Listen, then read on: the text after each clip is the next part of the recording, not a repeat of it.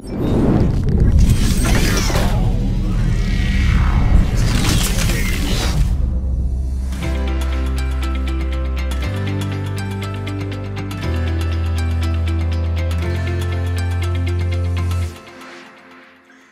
and welcome back to the Digital Health and Wearables series. Today I have another magnificent guest, leader and episode for you. But before I go ahead, let me remind you to subscribe to the channel. Also share with your communities in healthcare, your connections, your colleagues, and anyone interested in this type of content. Also, let me acknowledge our industry partners, the digital health platform Clinitouch V, and our industry partner Isaac Care. But today gives me great pleasure to introduce you to Dr. Janak Gunatilleke. He is the head of healthcare analytics at KPMG UK and an author. Dr. Janak, how are you? Good, thank you. How are you, Joe? I'm doing well. Thank you so much for accepting my invite and nice to see you. And thanks for inviting me. It's great to be here. Brilliant. And today we are here to discuss artificial intelligence, AI, in healthcare. And the first question that I have for you, Janak, is how can AI help improve healthcare? Yeah, so Vinod Khoshla, who co-founded Sun Microsystems back in 1982, was speaking at a conference back in 2012, and he made a very controversial statement, which is to a room full of doctors. He basically said machines will replace 80% of doctors in a healthcare future that will be driven by entrepreneurs, not medical professionals. And as you can imagine, obviously, a lot of people in that room were not happy with that statement. But if you actually take the fact around the 80% of doctors and see where things are now, in real life, actually, although there has been much progress with AI, the results have been not that impressive. And obviously, AI is nowhere near replacing 80% of doctors. And if you look at some of the publications looking at studies within AI, you see a lot of the studies are retrospective and a lot of the studies are quite small scale and of proof of concept solutions. So does that mean that there isn't any potential for AI in healthcare? No, that I don't believe so. I don't think it'll replace 80% of doctors or any doctors anytime soon, but I think there is potential. So I have this approach of thinking about where the potential of AI might be. So I kind of look at it across two areas. One is kind of the specific areas of healthcare. So for example, whether it's non-clinical back office type functions, or whether it's in the area of actual delivery of healthcare. So it's on the front line. And the third area is somewhere in between, which is around sort of increasing productivity. And then the kind of other lens I apply is the kind of 4 stages of the patient journey. So starting from planning to prevention to delivery of care and the ongoing management of patient care delivery. So when you put those two things together, you almost get a grid. And so, for example, if you look in the box that connects prevention and non-clinical back office functions, you get population health, which is a really good area where AI can really add some value. Or another example might be if you look at the prevention and the enhancing care delivery, you might be looking at areas where AI could prevent avoidable errors or adverse drug effects. So just a useful way of thinking about all the different areas where AI can add value. Now, the reality is for AI to really mature and start to do the best it can, it's going to be a gradual process. I think we're going to see some areas, for example, where it might be kind of something like radiology, where there's a lot of digitized data available and a workforce that's quite used to using digital solutions. For example, there's been a recent framework around AI applications within stroke in England, which is a good progress towards that goal. I think there's a lot of untapped potential in the back office areas as well, where there can be a lot of AI applied to help improve processes or deliver efficiencies to help the NHS and other healthcare systems overcome some of the operational challenges it says. I think it's going to take a little bit more time for AI to be widespread in some of the more other wider clinical areas. I think there's going to be a number of things that needs to happen to make that work, which we can talk about in a bit. Yeah, sure. Thank you so much. I really I like that controversial statement. So the doctors and clinicians can be reassured that they're not going to be replaced sometime soon, right? 80%. I like that statement. Thank you so much for those amazing insights, especially the 4 stages of the patient journey where AI can add value and also run repetitive tasks and everything. And thanks for these magnificent insights. And the second question that I have for you is, what are the main challenges? Yeah, so I think to answer this question, I kind of sometimes like to look outside healthcare first and look at some of the industries and companies that are using AI well. So for example, if you look at companies such as Netflix or Uber or Amazon, they're doing some really good applications of AI, whether it's kind of personalizing recommendations or making operations, their own operations, more efficient, or making it easier for the customer to do something using their solutions. So just to think about, like, why is it working well for them? But I think firstly, they have access to a large amount of data, right? Hundreds of millions of users, and a lot of the data comes from a small number of sources where those particular companies have a lot more control over the data sources. So they've got access to large data sets, decent quality, but obviously they also have invested huge amounts of money in actually building underlying infrastructure and platforms that actually helps them collect the data, make sure it's of good data quality, and makes it easier for their internal teams to use that data and build tools on top of. Secondly, I think if you look at all of those applications, they're using AI to solve real problems. And they're doing that in a way that actually is seamlessly integrated into the user journey. So people are not thinking, "Oh, I'm using AI," but it just happens in the background, and it makes it easier for them to do whatever they were trying to do, or gives them some unique insight that wouldn't have been otherwise available. And the third thing is, because of the industries and the applications that we've just talked about, there is room for error. By which I mean, if Netflix makes you a recommendation for the next movie you should watch, you may not agree with that, or you might think, "Oh, that's not for me." But that's not going to be a huge. It's not going to have a huge impact either for yourself or for Netflix. So when you sort of translate that into healthcare, I mean, healthcare is a deeply personal and important things to all of us. So when it comes to matters relating to either your own health or to the health of somebody you love, the stakes are much higher. That it's a lot different to a movie recommendation. So I think what that means is there are a number of challenges when it comes to AI in healthcare, and I like to think of the challenges within 3 buckets. So the first bucket is around people. Firstly, around having the trust and confidence in the solutions within the AI space, and secondly, also having the right knowledge and skills to understand what AI can and can't do, and how best to utilize that within the healthcare context. And I think the third thing, we all know how busy healthcare professionals, clinicians are, and all the operational challenges that healthcare systems are facing now. And to really make AI a success, you need time from the experts, the clinicians, the people working on the ground. And I think at the moment it's quite hard for them to dedicate the time that's needed and also have the headspace to fully engage with AI solutions. The second bucket is around systems, by which I mean the environment, the processes and sort of clinical workflows, and the kind of overall organizational structures into which AI solutions are deployed within healthcare.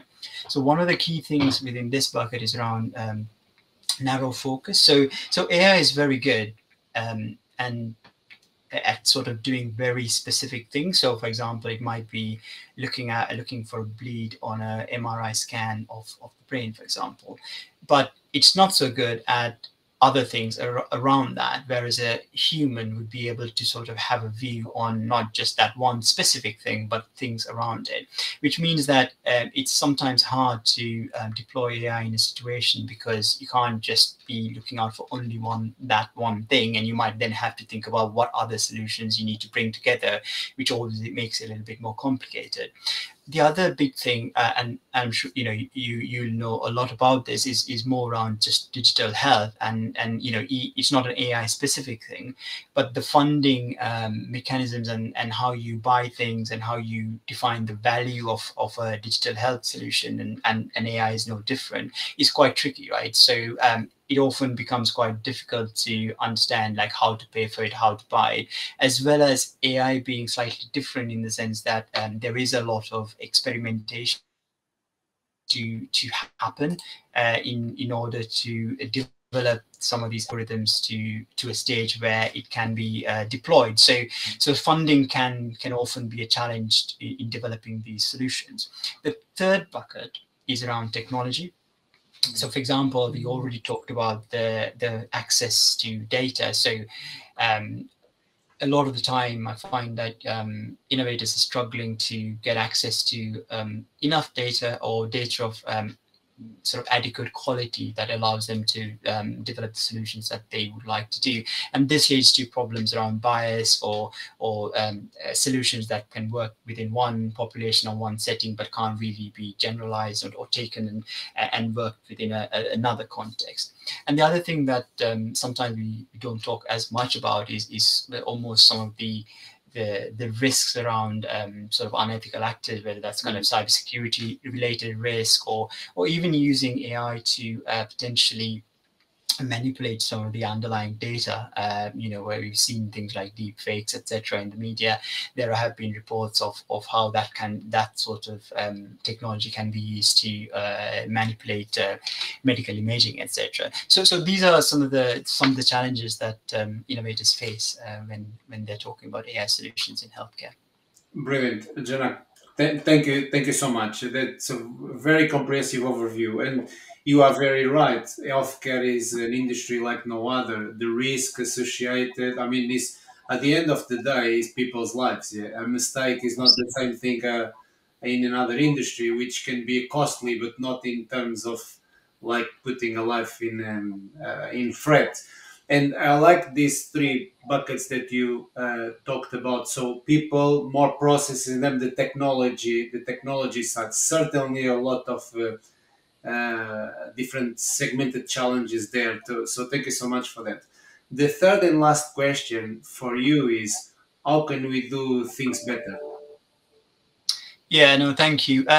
So I think my sort of thinking on this is that we need a more holistic approach, which takes into account, some of the challenges we talked about, it as well as some of the things that have worked well in other industries. So I think of it as an approach with kind of three key components.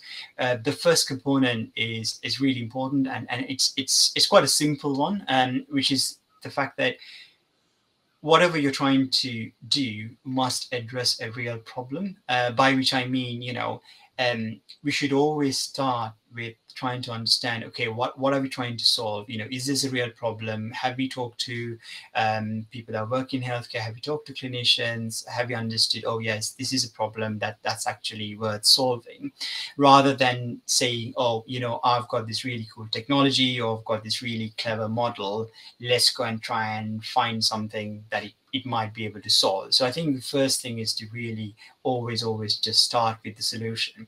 I think sometimes, AI may not be the answer, right? And technology might not be the answer. So I think that you always need to start with the problem and work through that process. The second thing is around what I call almost a roadmap, right? Which takes into account two things.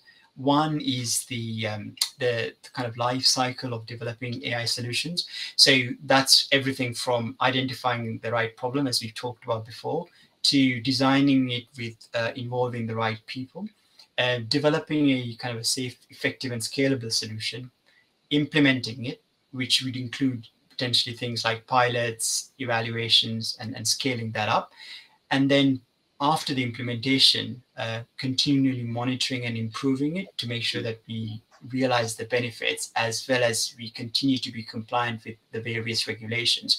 So on the top, almost, you have the various stages of the life cycle of developing something. And then the other lens we need to apply when we're thinking about a roadmap is the different stakeholders that are involved. So we've already talked about innovators, founders, tech companies that actually develop the solution. Then there are hospitals, managements, healthcare systems that actually buy this solution. There are funders, whether that's kind of public sector funders like we have in the UK, or it could be private investors, angel investors, VCs that invest in these companies that are developing products. End users, whether that's patients or clinicians or other healthcare workforce that use the product, and of course regulators that have an interest in making sure these products are safe. So what this means is when you kind of put this together in almost a grid, depending on what stage you are, there are things that individual stakeholders need to do, and the other important thing is they need to work together. So for example, if you're an innovator and you're in the design phase, one of the key priorities might be that you work with the health operators and end users to really develop and refine a value proposition for the solution. So that that then helps you take it to the next level, get buy-in, get funding, and realize the benefits. So the third element of the approach I want to articulate is around enablers, and those enablers could be at an organizational level, or it could be a regional or national level. So by enablers, I mean things that are not necessarily directly within your control, but needs support from a wider, a more kind of a ecosystem level, or a wider national policy level, which means that sometimes you might be doing everything that you should be doing, and you're working with the right people, but if there are some of these enablers, so these enablers could be things like data, for example, having good access to data, and then some of the frameworks to make sure that the data can be shared in the right way. It could be things like we talked about the funding mechanism, then procurement mechanisms, those things being in place, validation frameworks, etc., which needs to be done independently, but those being in place so that you can take your product through that process. And also we talked about things like staff and not having the time and headspace. So how do we solve that problem? As a founder, you can't solve that. That's something that needs to be done at a system level. So I think these are a number of different things that needs to be thought about more collectively and at a higher level to ensure that individuals trying to develop these solutions and systems and end users that are trying to use these systems basically have what they need, the support and the underlying infrastructure and support, so that they can actually work together to make AI solutions in healthcare a success. Brilliant. Janak, thank you so much. I mean, this is really helpful and thank you for highlighting these good practices, if you like, and things to look out for. So the first item that you mentioned was looking around the solution. Usually most people start with the technology and with the product. This is the great product that we have, and sometimes the application is not the desired. And also the stakeholders that you mentioned, and the third point, the enablers. Thank you so much. Janak, look, we come to the end of the interview. I appreciate your time, your expertise. Thanks for accepting the invite. I don't have more questions, but I finish all my episodes in a peculiar way. It's not a question as such, but it's called 1 minute of fame. And you can mention anything: professional life, your achievements, family life, anything whatsoever. Over to you. I know one thing that I really want to give you a big mention. You probably also want to mention that, but over to you to round up 1 minute of fame.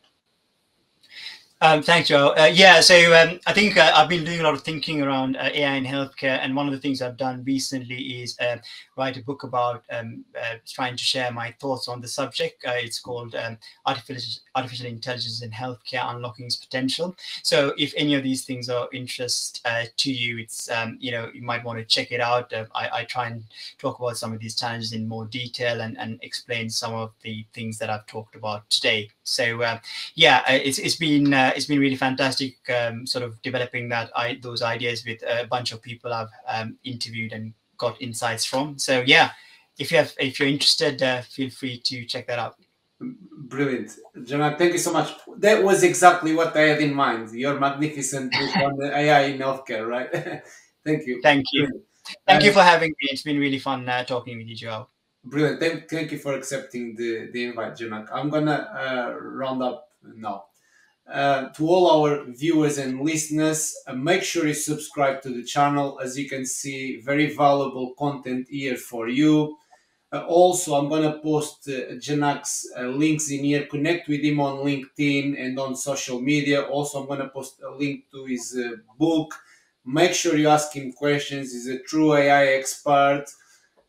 Also, let me acknowledge our partners, digital health platform Clinic V, and our industry partner, Isaac Care, and I'll see you all next time.